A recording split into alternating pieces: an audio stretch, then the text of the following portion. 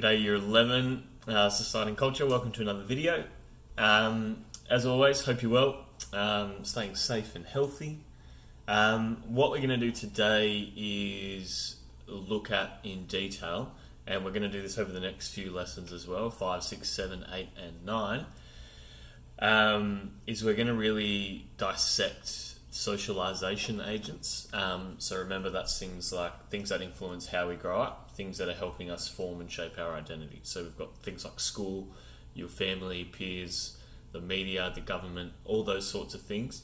We're going to break them down each sort of lesson. We'll do one or two, and that's going to really help us understand this concept of identity formation. So as always, I'll need you to get your book, syllabus pen, concept cards, and the whole works ready to go, and we'll jump straight into it. Okay.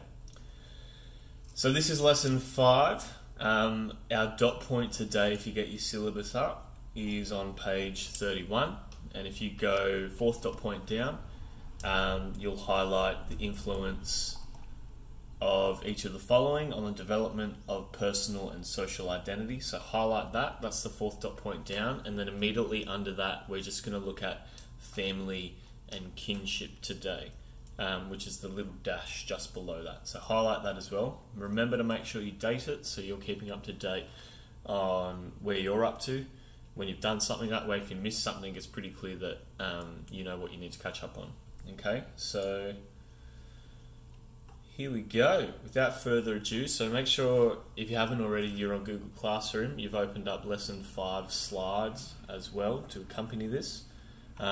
So get that open now. We'll start on slide 2. So again, you've got your subheading there of family and kinship, and your 3 paragraphs of information. Please get those down. Your notes are so important to get, especially in your senior years, because when you're going to go back through and study, ideally what you can do is make a summary after each notes, especially when you get to year 12, and having it all in the one place that's central in your book that you've also handwritten yourself is one of the better ways to retain that information. So here we go. Family and kinship. As you're writing this, I'll sort of dissect it and explain it as we normally would in class. So when we're looking at socialization agents, now again, remember, socialization is a process of how we're learning to become functioning members of society as individuals, right? We're learning all the key rules and roles that we're sort of supposed to perform. We're thinking about as well how gender might affect that, how social constructs around that might affect it, our sexuality, all these different things.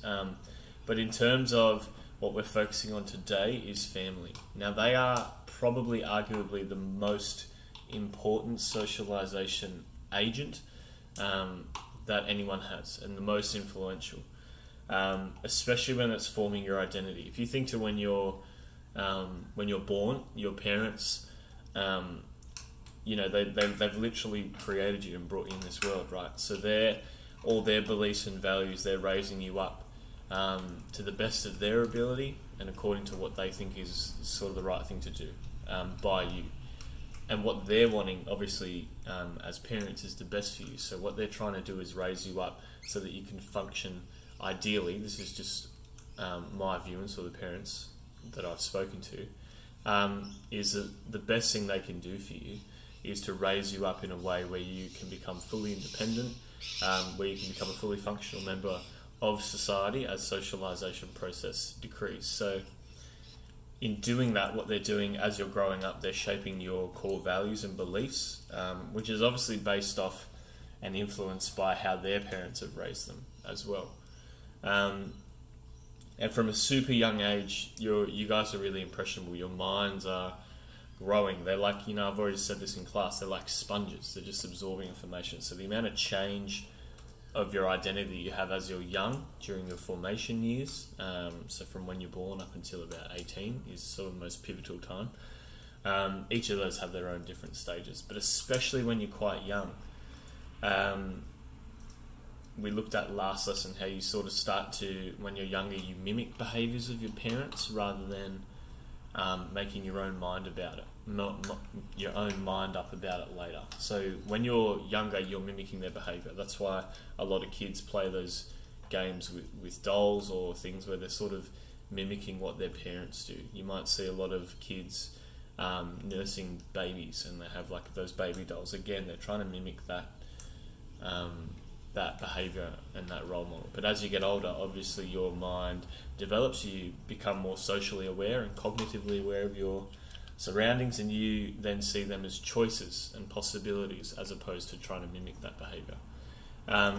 So your family definitely has the biggest influence on that.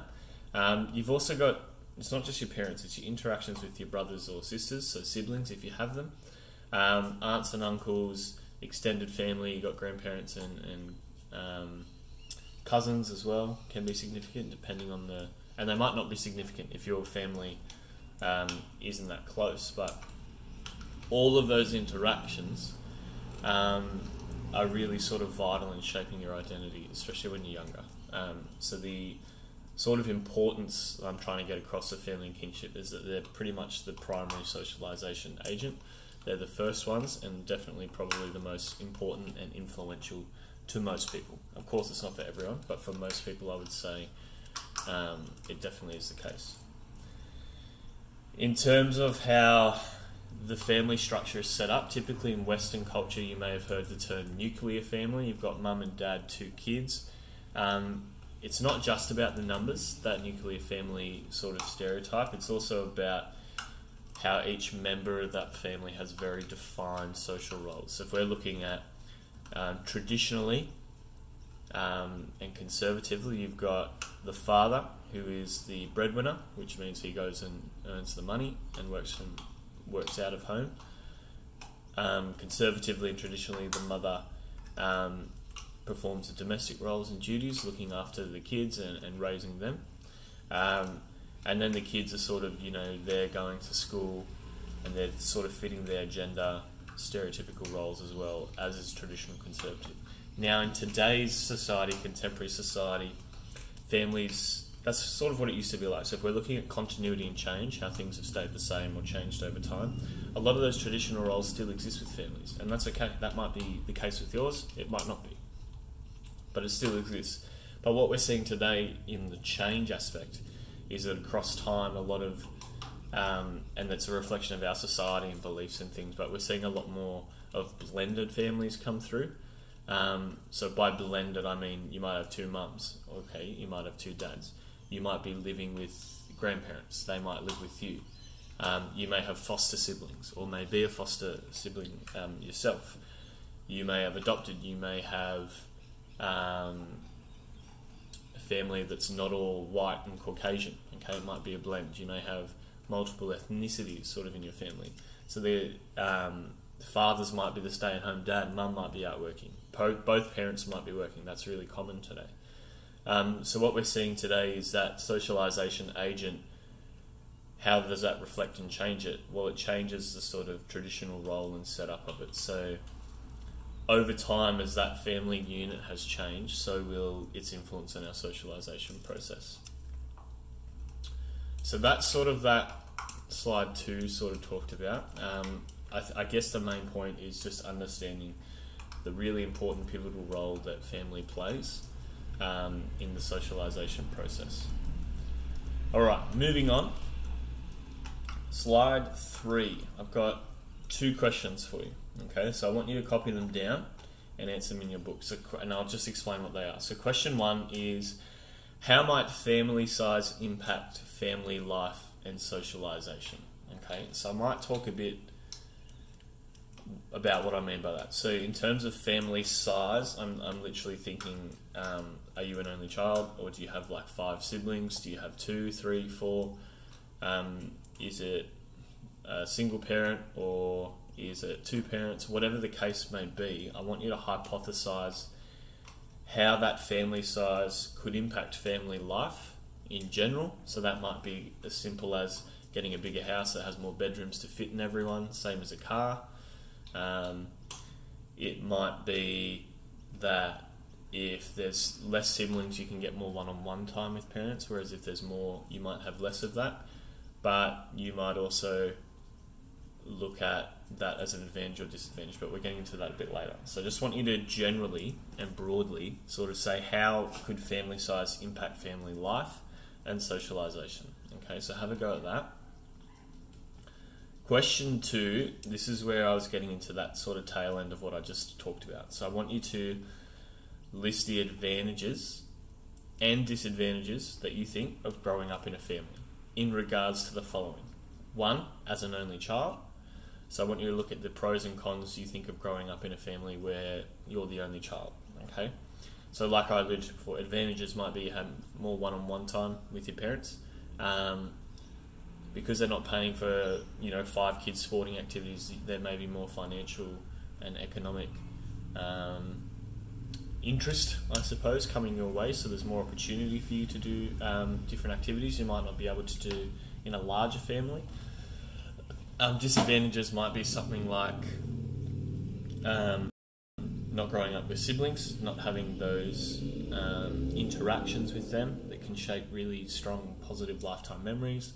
And things like that. So that could be sort of a pro and con of having an only child. When we're looking at with a sibling of the same gender, I want you to again apply that same question. Pros and cons, advantages and disadvantages of having a sibling with the same gender.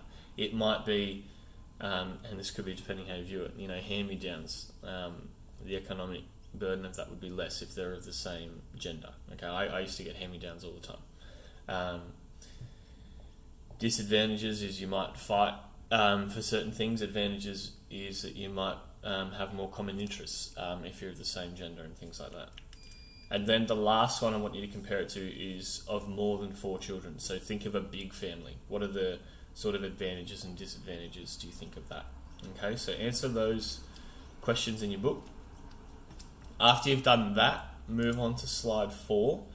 And I want to talk about this idea of the politics of birth order, right? So I want you to sort of think about, there's a lot of, within the family dynamic and the family group, and in terms of how people internalize their roles in the family and their identity, there are certain sort of stereotypes when you look at the youngest child, the middle child, the eldest, and things like that.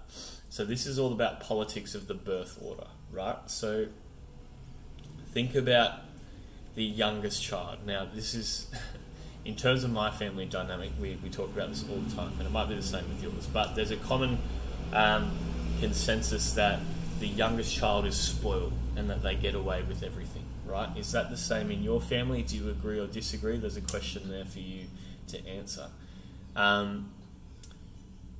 Even the fact that the youngest, let's say if you're the oldest in the family and you had to wait a certain amount of time before you could watch a certain TV show or go out with your friends alone without your parents' permission, all that sort of thing. If you found that the youngest, say the age bracket for you as the eldest was 13, but you found that the youngest child, by the time they were 10, they were allowed to. You might scream, oh, that's not fair, I had to wait till I was 13.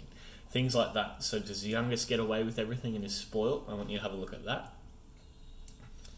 The second one about middle child, so middle child syndrome, is something I'm really passionate about, being the middle child. So what I want you to look at, again, in the politics of birth order, is if you are the middle child or you have any experience or sort of understand what that term is. If not, I'll explain it now. So the middle child syndrome is sort of like the in-between of the family. The concept is that they're constantly left out. They're not given as much attention as the oldest and the youngest, because they're sort of that middle kid, right? They sit in the middle of the pack. All the rules of the eldest and the youngest seem to apply to them, as well as the disadvantages.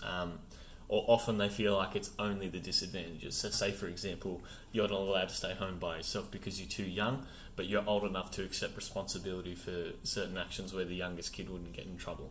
Things like that. I want you to think to yourself, do you think middle child syndrome is real? And I want you to explain your thoughts on that. The third and last one is firstborns, so kids that are born first, so the eldest. Do you think they're what, and this is what my family coins it, as the golden child or the favourite? So you might think, because they're the first kid, they get the most rewards, they get away with a lot of things that other siblings wouldn't do. The parent sort of idolises them more than the other kids. So I want you to look at that politics of birth order. Do you agree or disagree that firstborns are the golden child? And then lastly, question 4, I want you to sort of analyse your own family makeup and try to figure out where you think you sit in the politics of birth order. Are you the youngest, the eldest, the middle child? Are you none of those, or you sit with a blend of a few? I want you to sort of think, does that description that I've just given you match your role within the family? Yes or no, why not? Okay, so have a go at that. And that's it for the lesson. The summary task is essentially the same as question 4. So you can do that instead, or just do question 4 and that'll be fine. I'll leave that up to you. That's lesson 5, so that's just a bit of a deep dive in family and kinship and how that affects our personal and social identity, but as well as sort of they're really important as a socialisation agent, being the primary socialisation agent, affecting your morals, values and beliefs more dominantly in most cases than any other. So yeah, that's it. Hope you enjoyed it. Make sure you stay safe, and I'll see you in the next lesson. Thank you. Peace.